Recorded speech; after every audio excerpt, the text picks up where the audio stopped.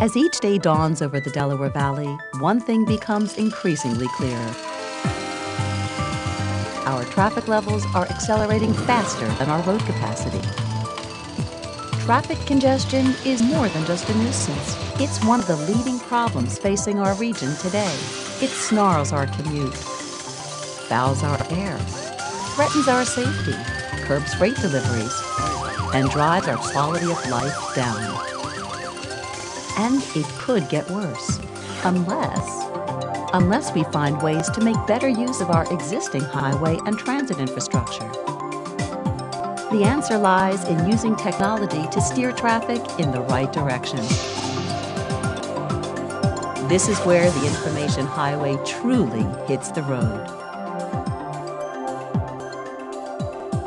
In urban areas across America, advanced computer and communication networks are revolutionizing the way we monitor and manage traffic.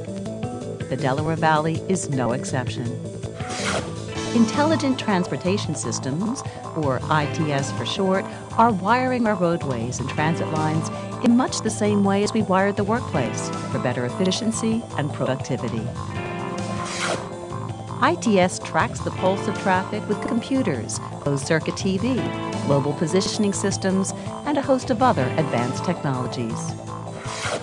It can detect accidents or other problems, speed emergency response and recovery, clear lanes and reroute traffic around bottlenecks, smooth out peak traffic flow, and transmit up-to-the-minute travel information to the public.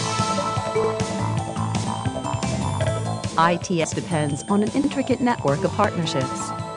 Everybody has to be in the loop, from state and regional transportation agencies, local police and fire departments, to private companies which funnel information to the public. Customers are advised to stay in. Once again, blocking westbound lanes. Sharing information is a large part of what makes ITS work.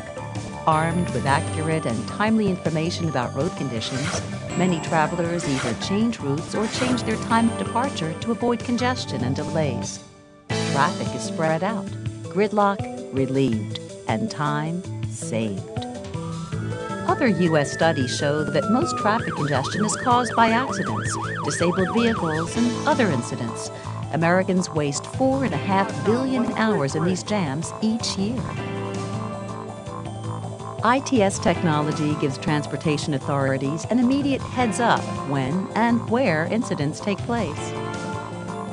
Sensors along roadways detect slowdowns. TV cameras give traffic control operators a bird's-eye view of the problem, so they can dispatch the appropriate emergency team, take steps to avert more traffic tie-ups, and alert travelers, all within moments of the occurrence. A fully integrated ITS system can improve traffic flow for autos and trucks, enhance transit performance, reduce accidents and fatalities, lower emissions and fuel costs, and save commuters time and money. All of which contributes to the economic vitality of our region. An efficient transportation system expedites freight shipments for just-in-time deliveries and entices companies to relocate or stay here. ITS is a high priority, here, now, and for the future of the greater Delaware Valley. Good afternoon, Carl Fenda, Philly. How you doing? At the heart of our ITS system are traffic operations centers, like this one at PennDOT, which monitor the pulse of traffic minute by minute. And we still have the Commodore Barrett Bridge closed in both directions. Heavy traffic, volume, and construction. 9 different agencies have traffic operations centers in our region, each one working with a separate database, each one managing the arteries and services under its jurisdiction. Together, these centers oversee some 500 miles of roadways and transit lines, about 15% of the major arteries in the Delaware Valley. These are the command and control centers for closed-circuit TV networks and a number of other ITS capabilities.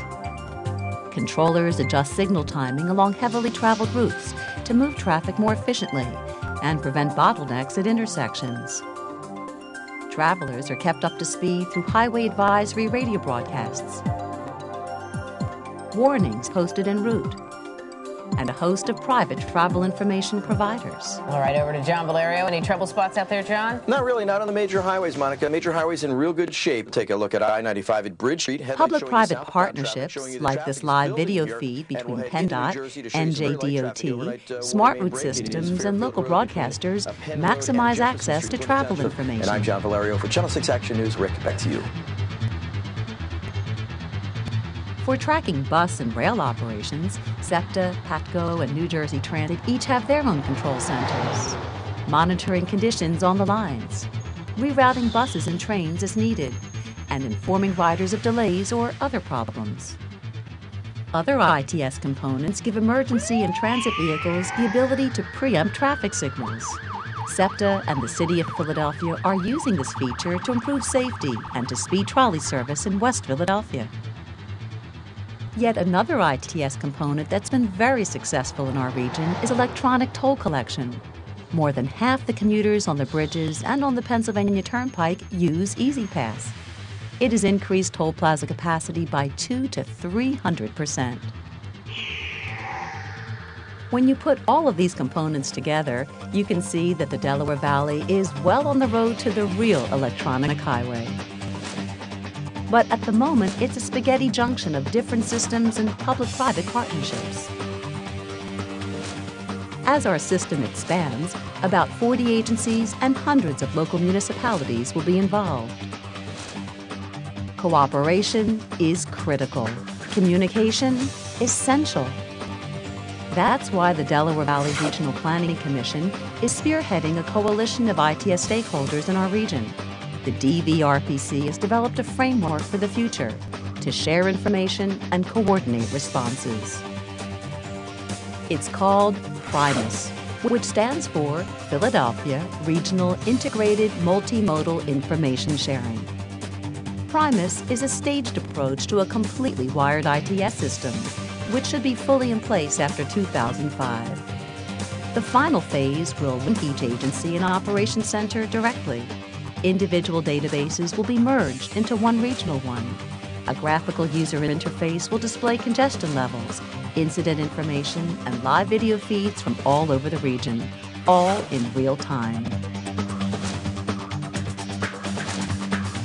As we work toward a fully integrated, fully implemented ITS system in the greater Philadelphia area, many new interagency and public-private partnerships must be formed. Jurisdictional boundaries must be crossed. Public policymakers must create an environment of cooperation among their staffs. Then and only then will we be able to fully realize the benefits of ITS. Faster responses to incidents, fewer accidents, lower emissions, and travel time savings. Then and only then will we be able to say, our information highway has truly hit the road.